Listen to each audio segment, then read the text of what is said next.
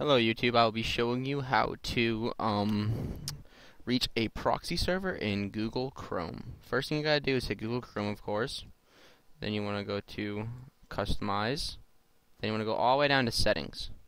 After that, you wanna go to the bottom left and hit Show Advanced Settings. Go all the way down until you reach Network. You wanna change the proxy settings, LAN settings. Make sure you uncheck this and use proxy server. Right now, you're going to have to go to hidemyass.com. Once you're there, you want to hit IP port proxies. Select your country, or if you don't want to select one, you don't have to. I normally check the United States. Then scroll back down.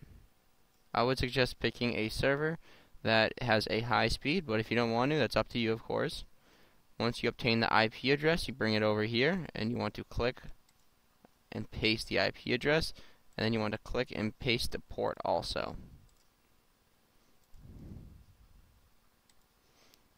And then you hit OK, and then you hit OK. Basically, I'm using another person's proxy server right now, so there you go. This can be used to basically avoid any restrictions you're facing, especially in school. If they ban YouTube or something like that, you will be all set.